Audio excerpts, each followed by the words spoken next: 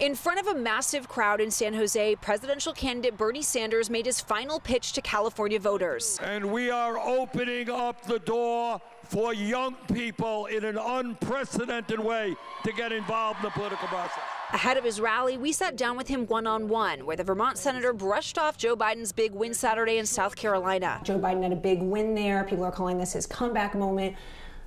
Do you see this win as a threat in any way to the momentum in your campaign? Let's see what happens on Tuesday. All I can tell you is we have thousands and thousands of volunteers knocking on doors here in California and all across this country. I think we're going to do just fine on Tuesday. Sanders has campaigned in California more than any other candidate, and he's currently leading in the polls. We asked him about Pete Buttigieg, who, ahead of dropping out Sunday, told us Sanders' campaign is too divisive. Our issues are bringing people together around an agenda that works for all. That's not divisiveness. That's standing together to fight for change. Well, let's say you do win the nomination.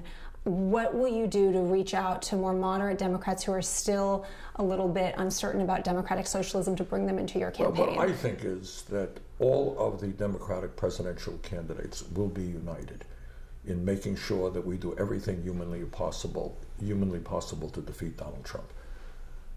And I think the overwhelming majority of the Democrats, whether you're conservative Democrat, progressive, moderate Democrat, we're going to come together. At his rally, Sanders went after Joe Biden for his Iraq war vote. He also talked about that key question of electability. He told us his enthusiasm is what gives him the edge. I think the real challenge that we have is how do we create that very large voter turnout that we're going to need in order to defeat Trump. And I think our campaign is uniquely qualified to do that.